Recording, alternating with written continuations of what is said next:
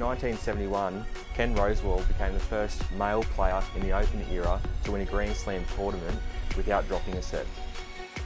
McDonald's opened their first Australian restaurant in the Sydney suburb of Yagoona.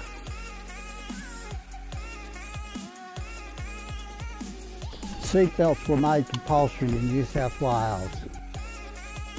The Drury Street Bridge completed construction and was officially open to the public.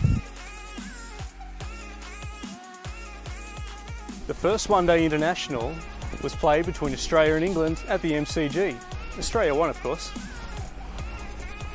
And back in 1971, Burke Smyth was born, established by local families and still run by local families today, striving to provide the best possible service to Tamworth and the surrounding communities.